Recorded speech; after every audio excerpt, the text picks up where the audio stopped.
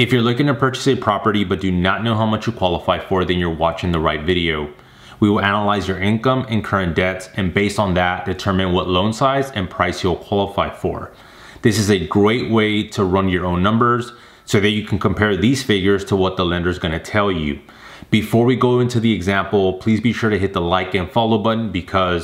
Please, my life depends on it! Alright, so let's look at this example. So let's say your income is $80,000 per year. You're going to want to know what your monthly income is, so you divide that by 12. That comes out to $6,666 per month. That's your gross income. Do not reduce the taxes. Then you're going to need to know what your obligations are. This is any debt associated with like credit cards, auto loans, another mortgage. So here we have a $40 a month credit card payment. That's your minimum payment on your credit card, plus a $400 auto loan. That totals to $440 per month. And so your debt to income ratio is going to be your monthly debt over your monthly income. And if you're looking for the minimum debt needed to qualify, you're going to want to take your monthly debt is going to equal to debt to income ratio times your monthly income. And I would want to stay in the range of 40% to be able to know what you qualify for. And so you'll do 40% times $6,666, and then that's going to provide you the maximum debt that you qualify for. So that's going to be your mortgage payment, principal and interest, taxes and insurance, things of that nature. And then we can't forget about your other debt. So we have to take into consideration the $440. So you technically only qualify for $2,226 because you have to reduce the auto loan and credit card.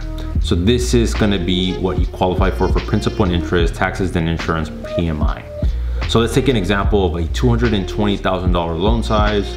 Let's say you want to do 5% down to stay in the conventional product, and $250,000 loan size with the same 5% down. If you want to see what the price is for that loan size, divide your loan size by the difference of your 5% down. So 100% minus 5% comes out to 95%. So that's going to give you $231,578 for a purchase price. And then for the other example, it's going to be $263,157. So that's your purchase price. The importance of this is because you need to factor in taxes and insurance. So I just use a 3% just to be conservative. So I'll do 3% of that. That's going to give you your yearly number, but then you need to divide that by 12. So in the first example, it's $578 a month, and the other one is $657 per month. PMI, I'll just use $100 per month. And then your principal and interest.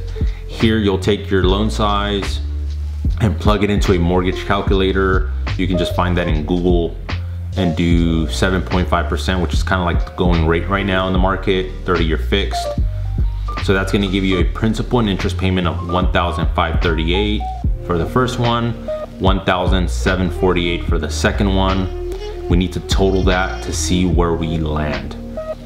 So the first example is going to give us $2,216, and then for the other example it's going to be $2,505.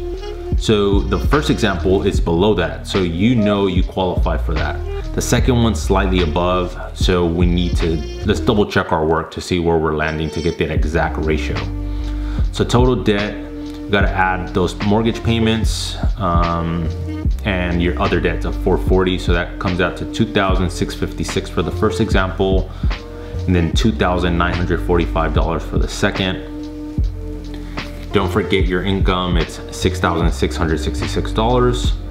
So your debt to income ratio is going to come out to, on the first one, 39% and 44% on the second one. So we know we're good on the first one.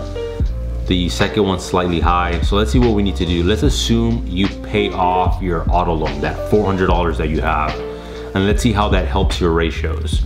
So let's remove that from the analysis. So you do your mortgage payment, $2216, which includes principal, interest, PMI, and all that, plus $40, which is your credit card payment.